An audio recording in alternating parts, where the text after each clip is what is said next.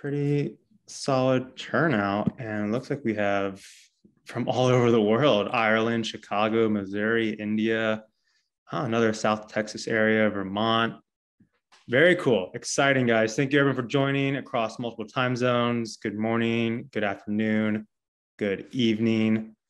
I think we're gonna dive right on in. So again, welcome to the Technology Integration in Vertical Farming, sponsored by Montel. Excited to be here, excited to have our panelists. We're gonna have a very exciting conversation about really what it takes to build a vertical farm from the equipment standpoint. So vertical farms, controlled environment agriculture, integrate lots of different equipment components into one facility. It could be HVAC, racking, irrigation, sensors and controls. And that can be very overwhelming and challenging to an entrepreneur or anyone really joining the industry on how do you evaluate the right providers, the right technologies, and the right equipment for your farm. And, to kind of illustrate just how overwhelming it can be, if you haven't already seen this graphic, but Better Food Ventures put out their indoor ag tech landscape graphic in 2021, and it shows the components across multiple, the technologies across multiple components and all the companies that are a part of that. So I think this is a great illustration of just how fast and growing our industry is, and just the different types of companies that are active in the space. And I'm excited here today to have three of those companies really kind of share their lessons learned, their best practices, and have this discussion about what can be done and what should entrepreneurs be aware of as they approach developing their own vertical farming business. So with that, I'm going to pass it over to Will to do an introduction. We'll go Will, Patrick, then Alex, and then from there we're going to dive right on in. So Will, introduce yourself. Hey, thank you very much. Nice meeting you, everyone. So my name is William Fournier. I'm the brand ambassador for Montel, specialized in vertical agriculture systems. I also work for Cana Nutrients, which is a Dutch liquid fertilizer company based in Holland, but for the Canadian division.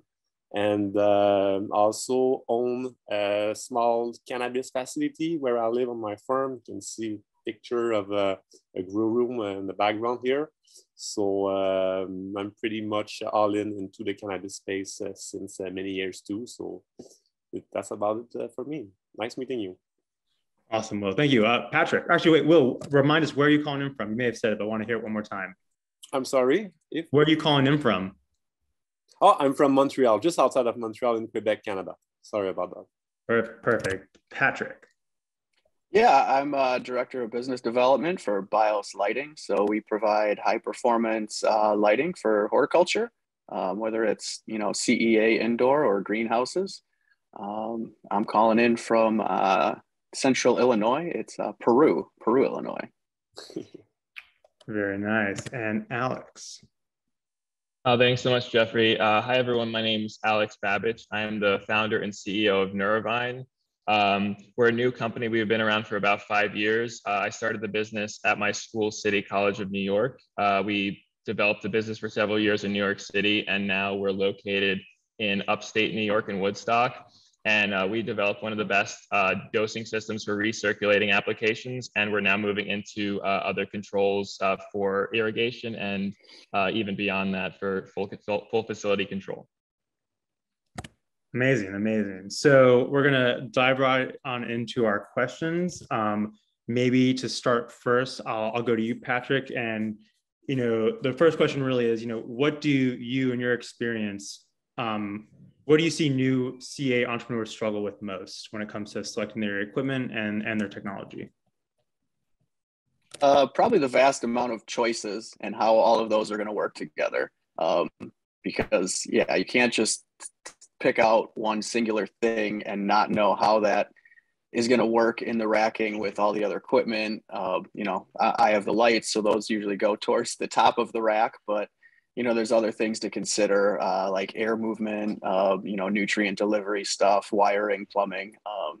It's just a challenge to really get all the details of what all the products can do, where they all fit, like physically, and yeah, how that can all work together. I mean, I'm curious, like, does like size play a factor in that? Like, is there a difference between a small vertical farm, a medium-sized vertical farm, and like a large-sized vertical farm? And do you see different challenges from entrepreneurs in those different categories? Not in equipment selection, it's not so much. I mean, the smaller you are, the more difficult it can be to be profitable. So sometimes people will start with a small farm just as a proof of concept before building out larger. So, I mean, that's a challenge. Yeah, I mean, maybe going over to you, Will. I'm curious as to, what kind of, struggles do you see new entrepreneurs face when it comes to like selecting their equipment?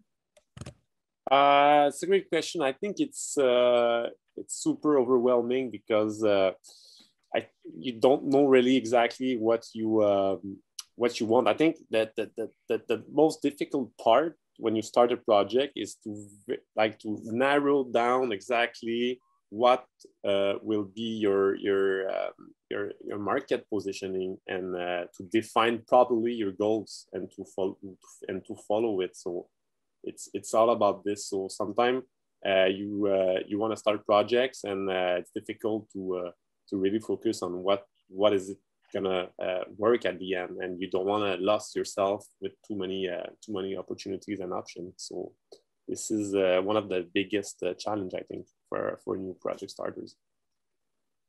And maybe from you, Alex, what has your take and experience been like with this? Yeah, so I mean, so we've seen like a lot of stuff since we've entered the industry several years ago, and like there's this one case in particular that comes to mind. So basically, like our doser, it works for recirculating hydroponic systems, but a lot of people that are doing cannabis, they also use drain to waste. So you're basically like getting a batch of nutrients, kind of just sending it to the plants, letting it go into the drain, and that's it. And so for those drain to waste systems, like it does make sense to have like a centralized dosing system. So it's just sending things out all over the facility. But if you're using like a recirculating system, then it definitely makes more sense to have like each individual's like recirculating system monitored and controlled. And so this person was building a large facility with over 30 different recirculating systems. And we came up with a quote for him, like, that was going to be about $120,000, which is not that bad considering the size of the facility. And then it also came with like installation for a little bit more. But we had everything figured out. But what ended up happening was he was talking to another company that was doing a central dosing system. And so I guess they're better at sales than we are, because we have a great product, but I guess they're better at sales. So they convinced him to go with theirs, which was more expensive, not including the installation.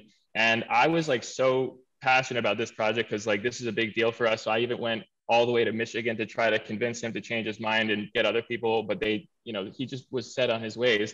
So he ended up not going with us. And then he ended up getting this other system, which now it's like costs a lot more money, and they're having trouble figuring out who can install it. And I just also foresee a lot more problems happening because of it. And I think one of the problems is like they had a lot of money, but they didn't really have the experience. So I guess like the long story short is, you just have to make sure that you do your due diligence. Don't get sold on any one company. Make sure you're looking into a lot of different areas, talking to people, not just companies, but also clients if possible.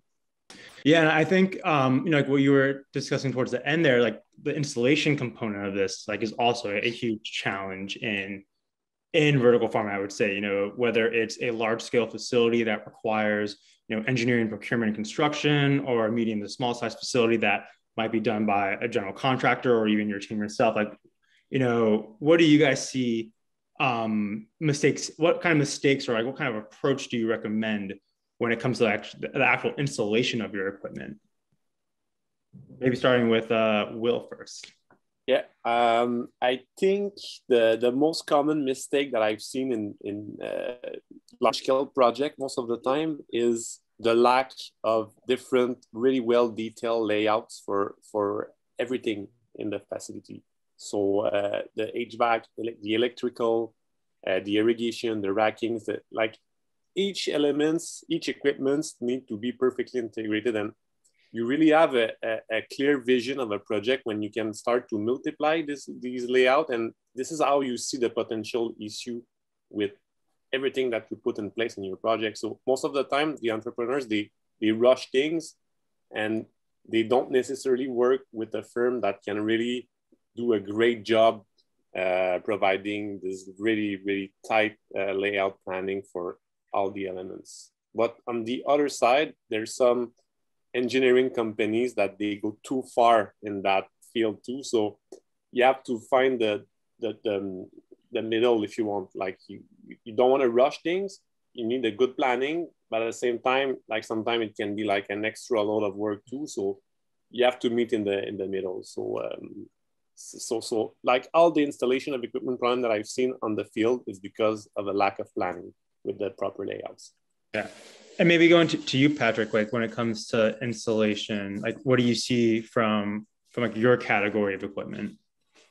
Well, we just try to make installation options versatile. So there's multiple ways. I mean, we have this rapid rack system that integrates specifically to Montel that makes things real easy.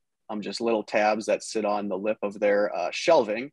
But depending on other equipment selections, the style of growing, if that's not available due to something else taking up that space, we have multiple other mounting points on the fixture. There's T-slots on both ends to be able to install any type of hardware you might need to work around any challenges. I think building off of that, because the three of you all come from different categories within the like landscape itself, and because your technologies have to integrate with other technologies, like how do you guys approach that? How do you work with other equipment providers, and how would you advise clients to like consider integrating different equipment providers into like their business? Maybe starting with Alex, or sure. Yeah, Alex. Okay, cool. Yeah, I mean, so for us, we because we make like a dosing system. Like for recirculating, it doesn't really require that many other components. But when you're dealing with like a batch system, which we also make, it does require other components such as pumps, other solenoids, and things like that. So basically, we have recommended different components to our clients to use that we've tested and work well, because we want to make sure that everything works seamlessly. Because even if say the pump doesn't work well, that's going to kind of come back to us as an issue. So that's kind of what we focus on when we're talking about integrations. But another thing that a lot of people are asking us for is custom things with our web application. Like a lot of people, because our product collects a lot of data, and a lot of people want to analyze that data and view it in different ways to help with their workflow. And so instead of us trying to cater to everyone's specific different need, I mean, because we also just, there's data, but there's also companies that build like advanced robots, and they want to talk to our system and send it commands and have it receive commands and all that kind of stuff. So we're just building a general API that's going to allow almost anyone that can develop code to integrate with our products and control them and get the data and kind of do whatever they want. Moving maybe to Will, what is your take? As for Montel specifically, we do provide like 3D sketch, but not sketch, but 3D drawing of the project. So every project is like custom most of the time, and it's really when you have this 3D images of your system that you can really see the integration on everything else around the irrigation system, the HVAC, your lighting, and all these equipment. So this is the way we work, and it's very powerful tool to really help to see the project where it's going. So I would say it's crucial to have this for our system. And Patrick, I know you kind of already spoke a bit more towards this, but I want to give you the chance. Is there any other strategies or other ways that your company interact with other equipment providers in the space? Yeah, it's all pretty collaborative. I mean, because we're basically gonna start where Will left off. Once they have their 3D drawing that shows me all the information of the racking, that's where I I can figure out how to lay out our lights. You know, the distance between the shelves is how I'm going to figure out the particular light levels for the crop they're growing. So yeah, no, I find it to be pretty collaborative. On projects we do, I'm you know, in contact with racking companies, with the nutrient delivery companies, controls companies, just to make sure everything is all going to fit together. And I'm sorry, Jeff, I would add that like in the early days of the cannabis industry and maybe in the AG industry too, there was a lot of secrets, trade secrets. So the companies, they were not like super open to share everything, but I find that the more it goes, the more it's open, and then the knowledge is, now we know that every facility, every system is different, and it's not because you copy and paste one system that it's going to work the same in the other facility. So I think it's getting more open, and the collaboration is better now than like 5 years ago, let's say. Yeah, I would definitely agree. And I think, you know, that's like one of the bigger challenges in the industry is, you know, trying to share best practices and lessons learned, you know, among everyone that's trying to ultimately build, I think, you know, a better, more resilient food system. And vertical farming has a place in that food system. And I think it looks different in different locations, in different cities, different states, different countries. And I think conversations like these help provide a bit more transparency around how to approach building your facility. And I think with that, actually, one of my next questions, I think this was also a question in the Q&A, is like, you know, when you're working with a new commercial grower, like what size farm do you typically recommend they start with? Or like, how do you approach the sizing of a farm conversation? You know, do entrepreneurs come with you? Do they say, I already know this size? Or do they come to you saying, you know, how big should we go to start with? I think it really depends of a lot of factors, but I go back to what I said before. It depends of the objective of the customer. So you really have to narrow down your crop, your market positioning, and your goals. And then you can start asking yourself, what are my ambition? Will I be the grower that's gonna operate the farm, or will I have like a huge team? And depending of how big the investment you can do and your ambition, you can size the farm. But naturally, I would say you're better to maybe start smaller, and then all of our system are scale. You can upscale easily. So I like the concept of proof of concept, start small, and then increase capacity. That's the way I think usually. Mm-hmm. And I think, you know, moving to Alex, I think you have a bit more of like a unique approach to this, or a different approach, because you're providing, you know, like dosers, and you know, that probably the sizing of that is probably based off of the tanks and the water capacity of the farm. So I'm curious as to, you know, how you approach sizing for different farms, and like what kind of questions customers ask you of, like, how do you size out a farm? Yeah, I mean, so we don't usually like design the farms. Like we're kind of like at the end of the line, because, you know, when you're developing a farm, there's a lot of factors that go into it, like, you know, constructing the building or picking out the space, picking out the racks, all like lights and stuff like that. So like the dosing and fertigation, that's kind of like the icing on the cake. Although of course you do want to make sure you have, like, if you have a large facility, you do want to have a nice big room, you know, to have like your nutrient tanks and your stock containers and that kind of stuff. But I mean, for us, it's just like, we want to know, like, how many different rooms do you have? Like, how many different recipes do you have? How large are the tanks? And for us, it's like the size of the facility doesn't really matter. It's just like, how big is each individual reservoir? Because our pumps, like each individual pump can pump up to like 600 milliliters of solution per minute. And so when you just kind of, you have to also think about what is the concentration of the solution they're using, because say some of the nutrients are very concentrated, where you only need to add like 3 or 4 milliliters of nutrients per gallon of water, where some of them are much less concentrated and they need maybe like 60 milliliters per gallon. So that actually plays like a huge role in figuring out the size. But for our systems, like, they're designed to work on a pretty small scale. Like we've had growers that have used like 5-gallon reservoirs, like in their home with a little tent. I would say with that, it's a bit overkill with what we provide, because it starts at about like $3,000. So maybe if you're just really passionate and you don't want to have to spend a lot of time at your home, like, you can use something like ours. But when you're getting to maybe like, 1,000 or more square foot, and obviously depending on like, the value of your crop, that's when, using a system like ours would really make sense. And over to you, Patrick.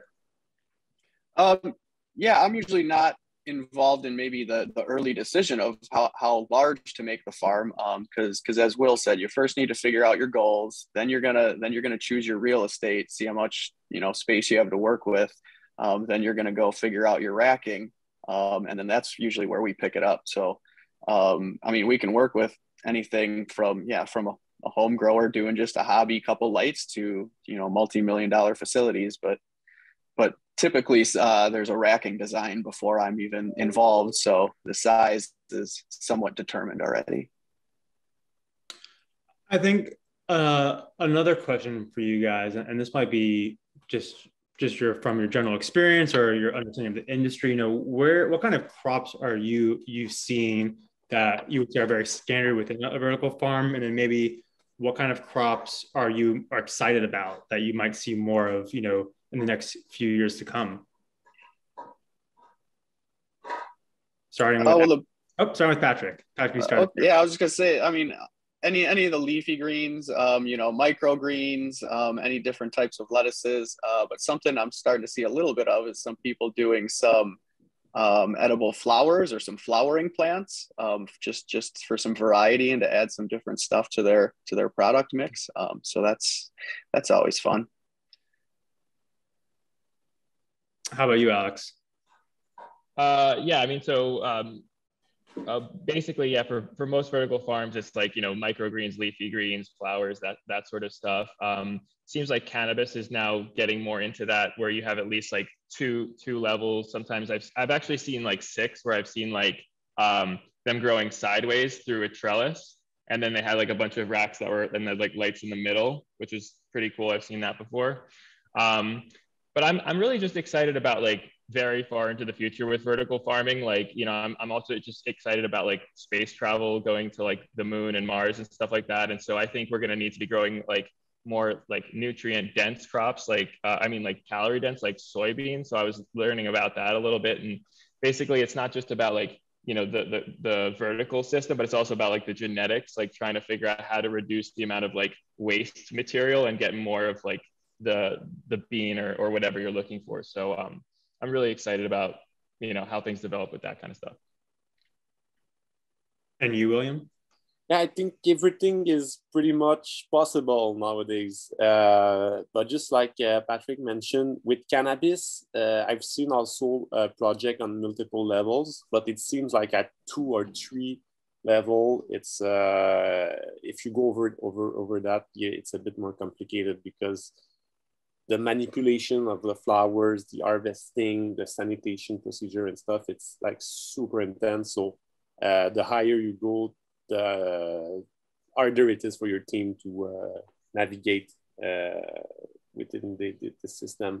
But I see a bright future for every short cycle crops, that they are not super intensive and they grow not super tall. I think there's the most potential crops for the vertical system. Anything is possible, but not everything is profitable. So we'll see how the unit economics play out over time for different crops and different systems in different cities. So I think with that, I may have us take a quick pause, and we're going to do a short little presentation.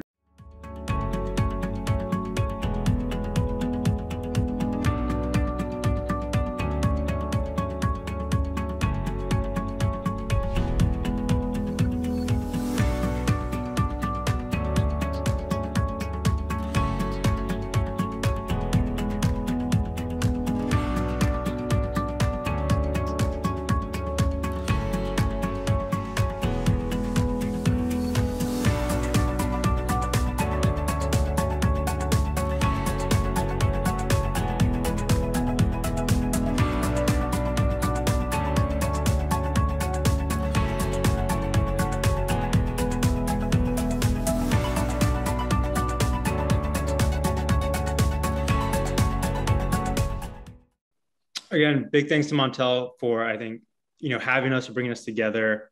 We really appreciate the opportunity to sit down and have these types of conversations. And we'll be sure to send out, a recap of the panel, and including that video as well. I'm sure that'll be made available whether on their website or through a email distribution. Before we move into Q&A, I want to ask you guys, are there any questions here that, we're not asking that we should address? Are there any critical topics or points of interest that you think would be of value to share with our audience? I have a point to share in regard to design planning for facility. I think one of the most not misunderstood part for the entrepreneurs, but a great challenge that they face is the ratio of the canopy and the volume of growing that they will do versus the ergonomic space for their workers. So I found that overall it is a lack in many projects. So there's not enough working space and for the workers. So if you start a project and you design a place, get in touch with us and we'll make sure it's well made, and you don't want to invest so many resources in a project where all your workers will be stuck navigating in a too tight system. That's my advice. Yeah, I appreciate that. Alex or Patrick, anything for you guys to comment or add on? Yeah, I mean, I would almost piggyback off of that because a lot of our installs are retrofit. So a lot of people already have a facility set up and then they're asking us to come in and add the fertigation system. So there's been a lot of times where I personally have been stuck in a corner, trying to set stuff up. So I definitely think that it is good. Even if you don't want to go ahead and buy everything all at once, it is good to think about the big picture of how your farm's going to be set up. Because I mean, one thing it seems oh, it's a good idea, set up a farm, you'll make money, this and that, but there's going to be way more problems than you can ever foresee. So the more thinking you can put in beforehand, there's just going to be less problems that you'll have to deal with in the future, even though there still will be problems. Appreciate it, Alex. And Patrick. Yeah, I mean, I would pretty much just agree with that. I mean, you're going to get the best advice from reputable companies that have done it before, to avoid some of those mistakes. Got it. So I think moving into some Q&A. So for those in the audience that do have a question, please use the Q&A function within Zoom so that we can address that. I think I'm going to start with this one from Steve Travis, just about energy usage and kind of addressing that. So maybe, through your guys' experience, whether it's through your own technology or just through your general involvement within the industry, what is your take on energy usage of vertical farms, and how do we address, the heavy consumption that vertical farms do typically have on operations? Well, I'm the most energy consuming one here. So now, I mean, our goal is just to make very energy efficient lights so we can produce a quality light, for the lowest operating expense. So, I mean, yeah, our leafy greens, our vertical, grow light, I mean, I believe is a class leading 2.9 efficacy, which relates to lower energy usage.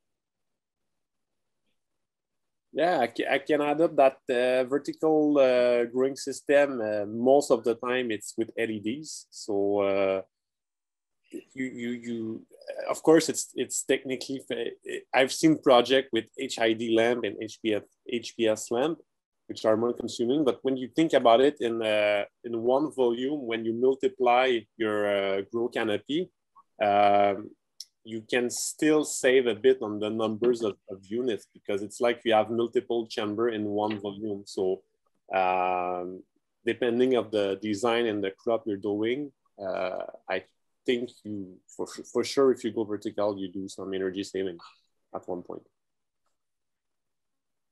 Yeah, I mean, and one thing, what I'm thinking about is if I ever did want to build a farm, like I would want to try and use renewable energy, like maybe have like a solar, solar panels or something like that to really like offset the amount of cost that the electricity is going to be using.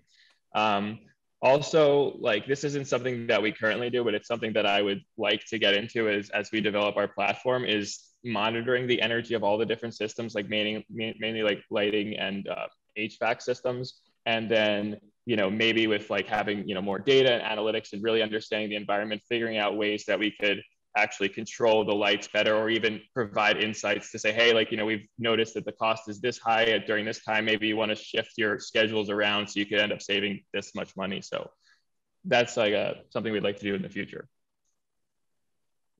Very cool. Alex, actually, one specific for you is from Felipe Duca.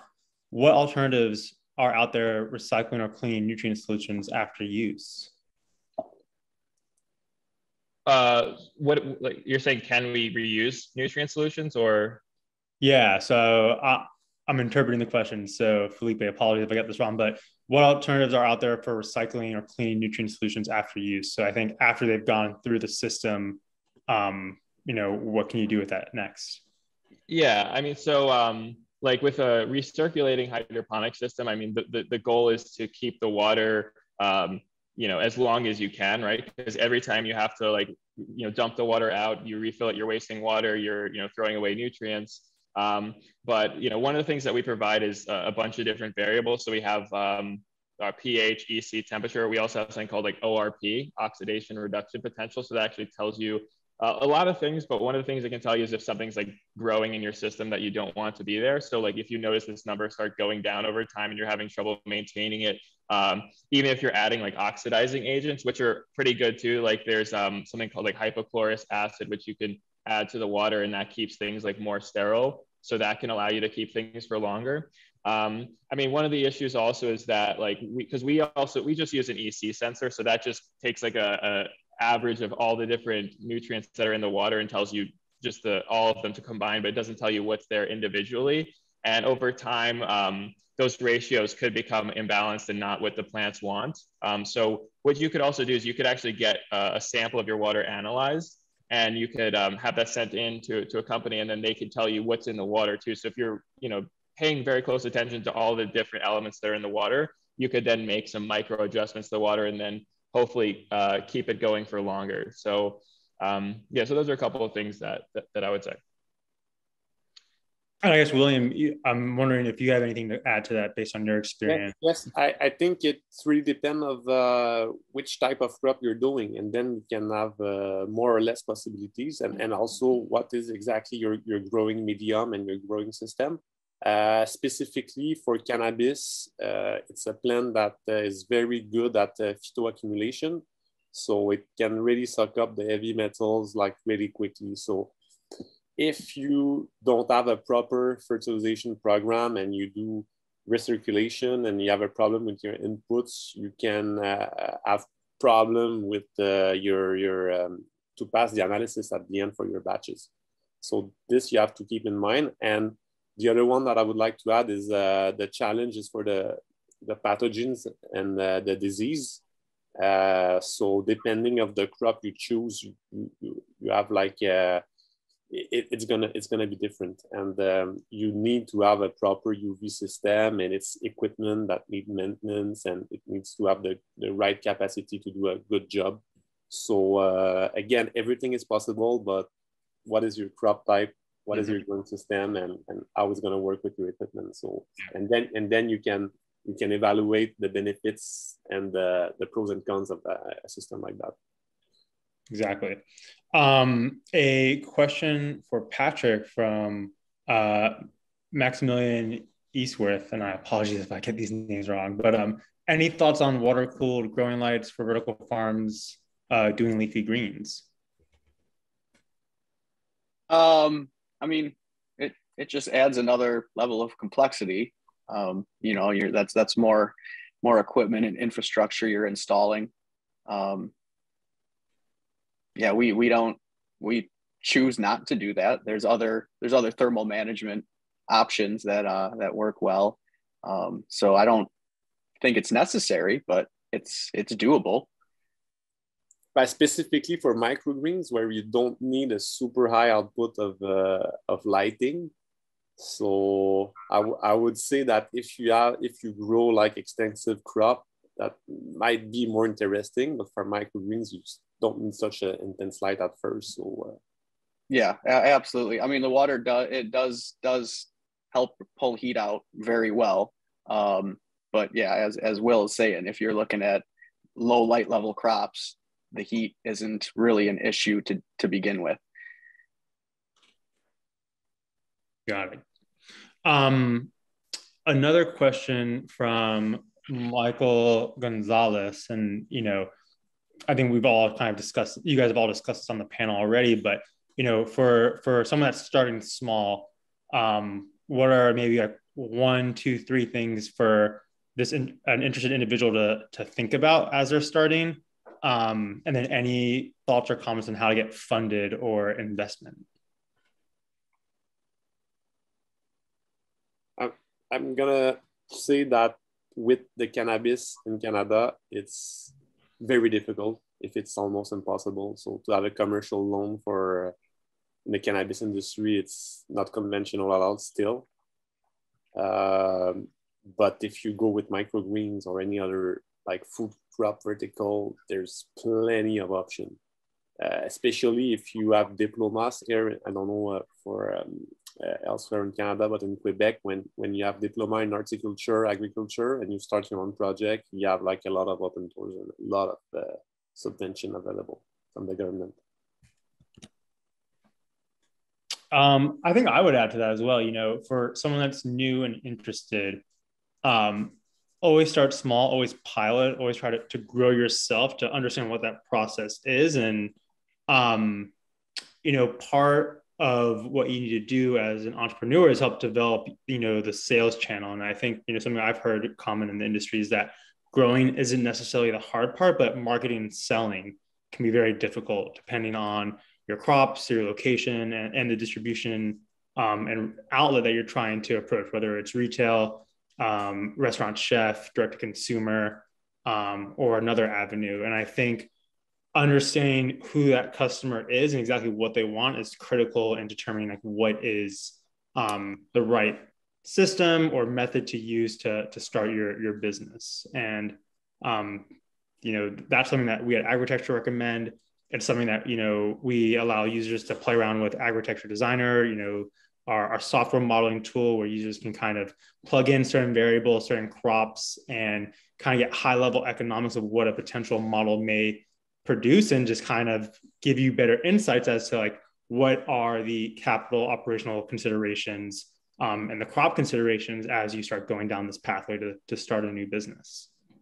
I think you're right on, and like you have to ask yourself: am I a grower, an entrepreneur, and am I good to sell my crops too? So can I wear like the 3 hats and be good at it? If not, you have to be honest with yourself and build a team that's going to do it, no matter the scale of your project. A question from Elizar Blanco, and I hope you guys can answer this one. This might be a very specific plant question, but are there any root diseases that are a recurrent issue in vertical farming? Anything that you guys have seen or heard from your customers or clients in that capacity? I mean, the one that I've heard of is Pythium or like Fusarium. And so, and that's like one of the reasons like why we monitor things like ORP, and we also monitor dissolved oxygen. So that way you can actually notice that like the dissolved oxygen could start like spiking downwards because this root disease is consuming all the oxygen. So, again, that's something that we'd actually like to add to our system and like tell people, oh, like we've noticed this change in the data. You may have this disease, go check it out. But for now, you can just view your data, and if you did notice anything, then you can go and see it before it becomes a big problem. Definitely Pythium. And because most of the time the growing system in vertical farming, they are sterile at first. So there's nothing there naturally in place to fight off the pathogens. So it's definitely a challenge if you don't have a proper irrigation fertigation strategy. Another question from Miguel Gonzalez, specific to, I think, CO2 supplementation. What is your take on CO2 supplementation, and what is the best method for that for vertical farming systems?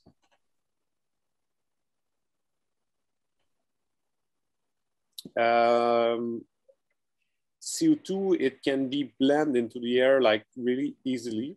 So the delivery method, when it's close to your HVAC air return and can be redistributed into your grow rooms, it's going to do it properly. But it's, again, depending of your crops and your system. So if you do intensive crops, it's going to be a great investment, CO2. And it's really depending too about your design of your HVAC system. So if you purge the air in a greenhouse, let's say, for temperature, cooling, or humidity control, and then you throw out all your CO2, then you really need to do a cost calculation if the 20, 25, 30% more in increase in production will be worth it compared to your HVAC cost. Patrick, Alex, anything to add to that? I guess the only small thing that I could say from what I've seen is that we've had an issue where a customer was basically, they had like CO2 in the air and it was getting pulled in through like their air pump, and then that was going like into the water, and that was causing their oxygen levels to decrease. So they ended up moving where the air was being pulled from, and then they solved that issue. A question from Owen Lecky, and this is really kind of your guys' opinion and just through your experience, but where do you see the growth of the hydroponic industry going from here? What does it look like the next 5, 10 years and onwards? And what do you think the impact vertical farming will have on the food and ag system?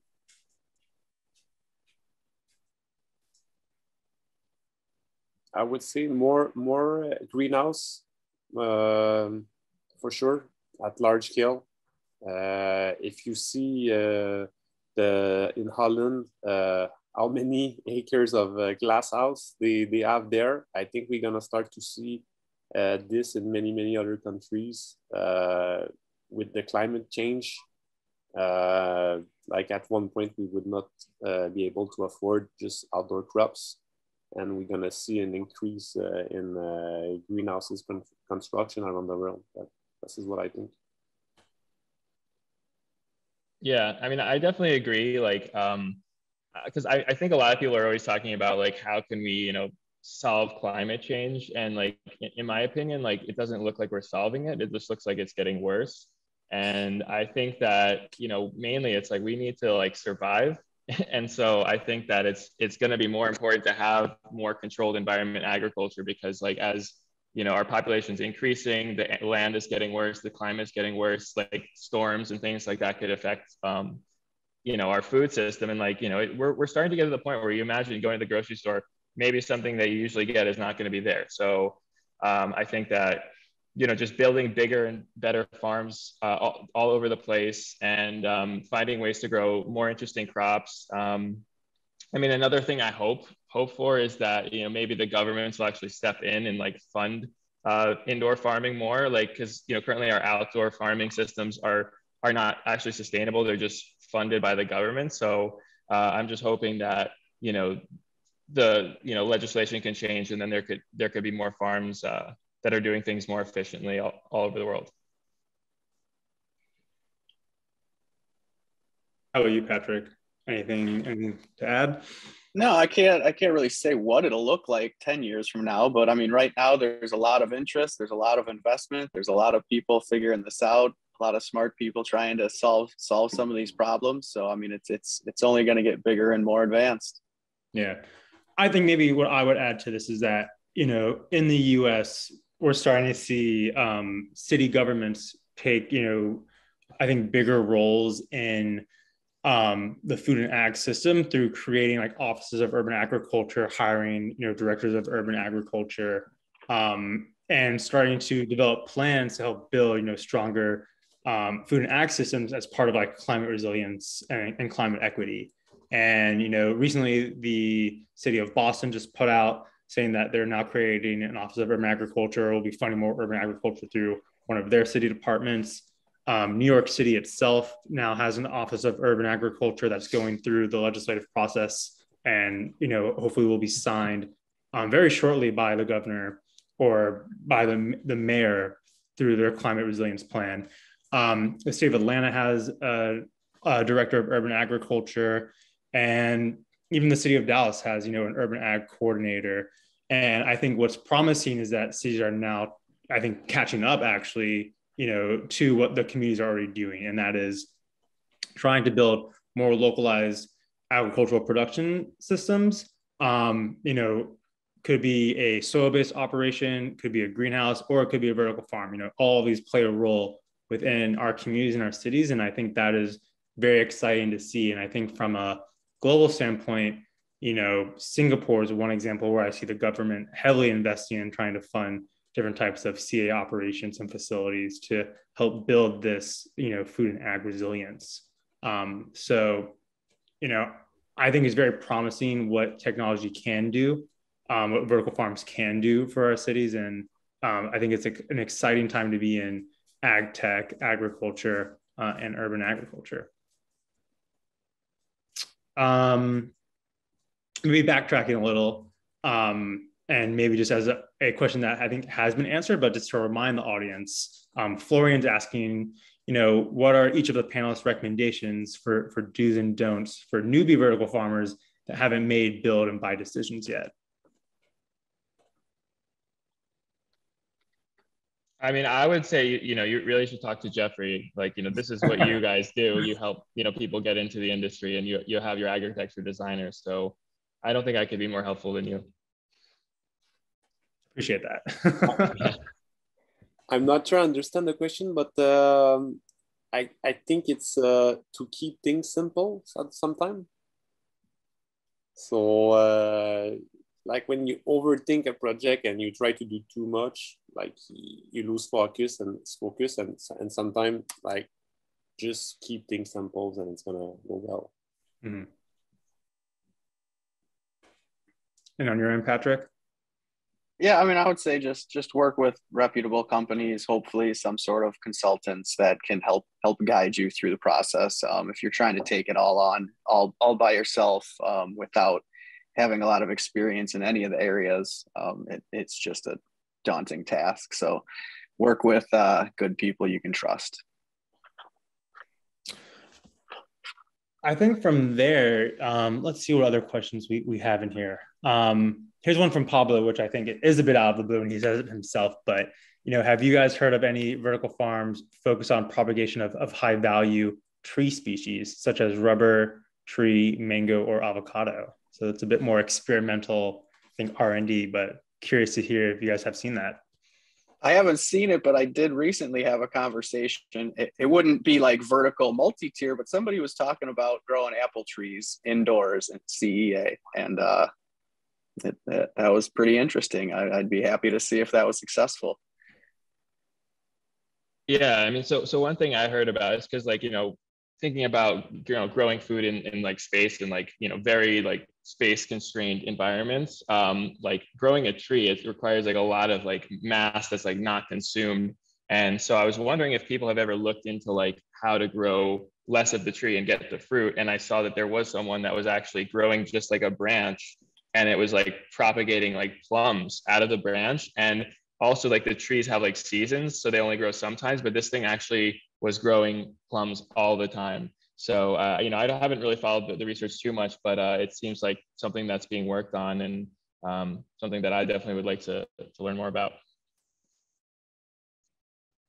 And you, William, any thoughts on tree species, or maybe any other like interesting crops that you've come across? I think we could see a switch from the conventional nursery propagation, the way it's done, but within a indoor vertical environment that could become like very productive and efficient.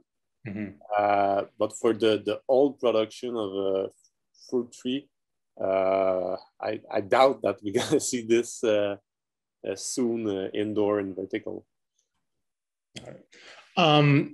I think moving into just closing thoughts, are there any final words, resources, links that you want to share with the audience, or anything else that comes to mind, as we've had this conversation?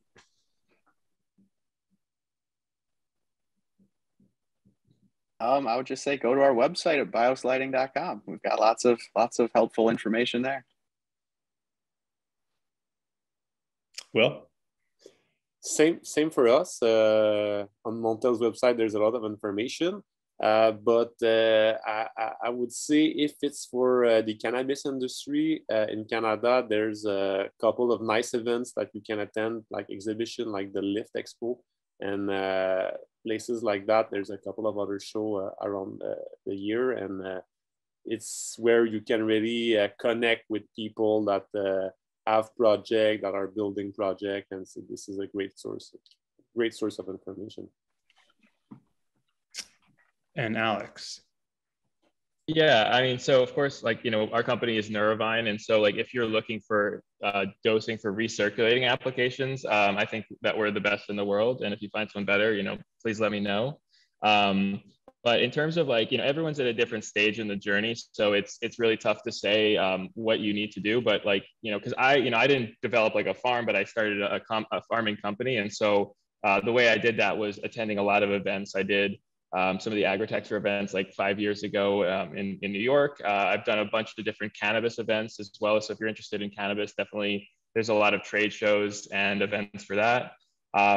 So yeah, just try to get your hands into the industry, try to like, network with a lot of people, have these conversations. Like I used to just meet people at networking events, get their business cards, like have follow-up conversations with them, ask them a bunch of questions, see if that led me from one thing into the next. So it's definitely a journey. And so, go on that journey and, see where it takes you. Amazing. It's definitely a journey. It's definitely exciting to see like where the industry has come from and where it's going, and very glad to be a part of it. I think with that, Alex, Patrick, and Will, I want to thank you guys so much for, taking the time to be with us today. A big thank you to Montel for sponsoring this and giving us the opportunity to come together. And most importantly, a big thank you to our attendees who are coming in from around the world. Good morning, good afternoon, good evening. Thank you again for joining us. We'll be sure to follow up with some resources and links as part of this webinar. And I think with that, we're all done here. So thank you all so much. And if you have any questions, please reach out to us. We are online and available. So have a great rest of your week and be well.